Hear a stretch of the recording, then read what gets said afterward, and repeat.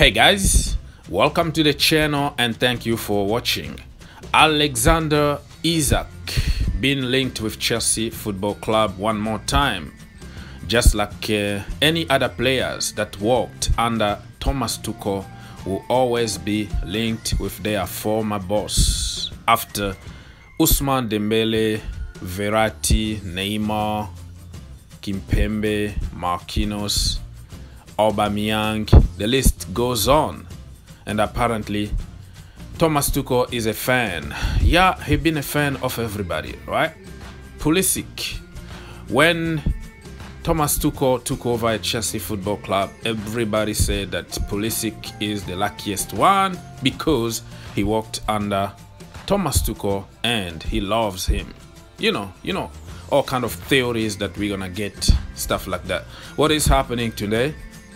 Pulisic is not even having playing time at Chelsea, but apparently he's a big fan, right? So this guy here, to get him, you need at least 75 million, 75 to 80 million. That is his release clause.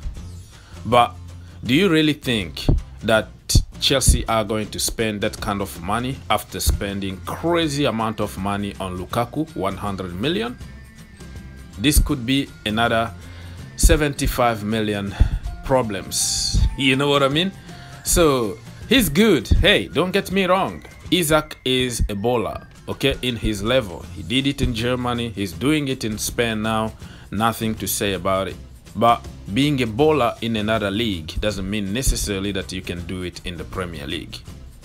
And on top of that, remember we still have 80 million release clause on Tammy Abraham, right? Almost the same price as Isak. Tammy Abraham already proven in the Premier League. Now he's killing it in Italy. If I was given a chance to choose between Isak and Tammy Abraham, the choice is very clear. Also, remember that we got a young man called Armando Broja who is on loan at the moment and killing it in the Premier League. Everybody wants him right now. So why can't we just use our own youngster instead of going for this guy here, Isak? I don't really believe on the news, but like I always tell you people, when one transfer window is closed, another one is gonna open up immediately, the speculation one. And it's gonna continue until the real window is open in summer. You're gonna see crap like this every single day. We have so many youngsters from the academy, even Tino Engren who can play as a number 9. We have another 100 million problem in Lukaku now that we can't get the best out of him. Timo Werner running like a headless chicken, we can't get the best out of him. Kai Havertz, we're not even giving him enough playing time. So we have thousands of problems to solve. You know, in order even to buy somebody, we need to get rid of few people. So who is gonna give in order to buy Isak?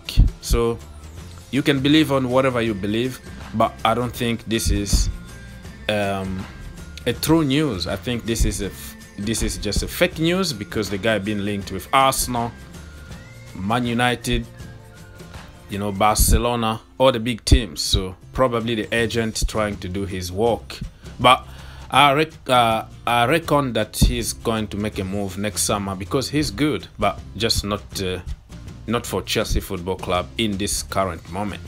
Leave your comment and let's have a conversation. Don't forget to subscribe to the channel. Give this video a like, share, and I will see you next time.